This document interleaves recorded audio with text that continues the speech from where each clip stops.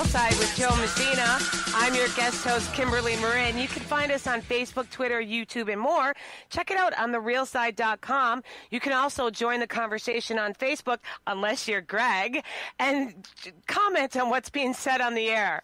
I am joined by editor of GraniteRock.com, one of the top 10 online websites for politics in New Hampshire, Steve McDonald.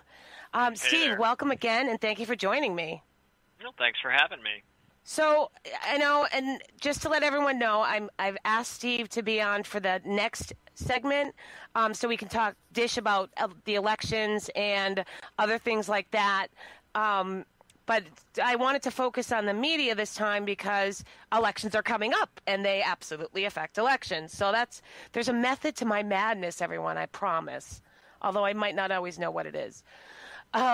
So, now, what are you seeing for media with all of this, Twitter shutting people down, Facebook shutting people down? Are you seeing a shift or less conservative media being posted now? I don't spend a lot of time on Twitter, so that's probably not a fair question in that regard. On Facebook, most of the people I associate with are folks who are coming to me directly for content, coming to Granite Rock specifically for content. Most of the stuff that we share in that space is in right-leaning pages, so a lot of that is there. But, if you go out and you read new media elsewhere, there is a lot of talk. We certainly all know people who've been shadow banned, and or at least suspect that they have. You've been put in Facebook jail more times than I can count, I think. And so there's always going to be this, and that perception's out there, and it's become part of the culture on the right. We are well aware of the bias. And it just, again, it's like this thing where Republicans just kind of assumed that's the way the environment was. Well, we kind of accept that, but that doesn't stop us from working our way around it. We try to reach out to the people, which is another one of the reasons we go to events, because there's lots of people out there who really haven't even ever heard of GraniteRock.com, or they don't know that they have a local conservative or a libertarian outlet where they can go, and there's people who kind of think like they do, writing about things that interest them and how they can use that information to interact with the politicians and the bureaucrats and the people in their town government to help improve their daily lives. So there, and that's at every level. You find that built-in bias at the town level. You find it at the county level, you find it at the state level, and you certainly find it in the bureaucracy. So it's everywhere. It's like you're swimming in it constantly, and you're just looking for a little refuge where you can go, oh, I'm not crazy. People really do think individual liberty and personal responsibility is a thing, and that's something we should try to embrace and advance. That's funny you said that, because I remember after the Women's March, which I covered right here in Concord, in all its ridiculous glory, and I wrote about it, and I had women say, thank you, that's exactly what I think.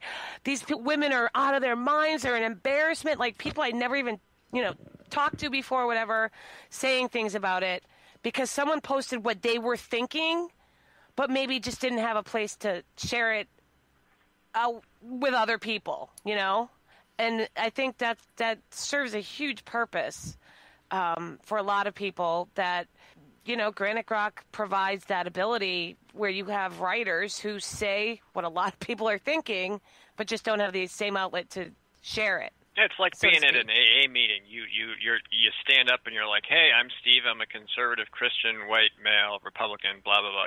They need affirmation. They need to understand that you're there, you're like them, and that you're going to speak out about things that are important to them. And, hey, come join the conversation. Help us out. Let's talk it through.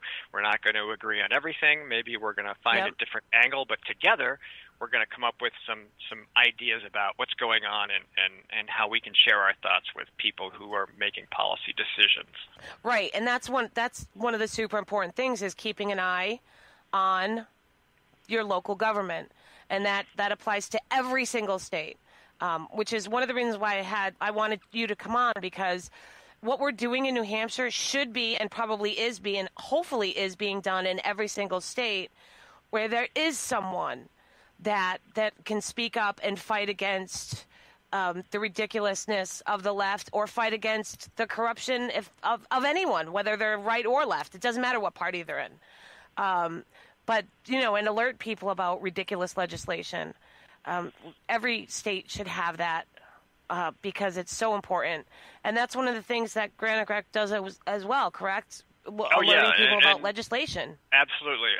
There's a lot of groups in New Hampshire that do a lot of different things. We try to grab little pieces from all of them, and I'm in the process of really trying to build up a larger bank of regular contributors, people who maybe contribute once or twice a week or once a week. You need more of those people.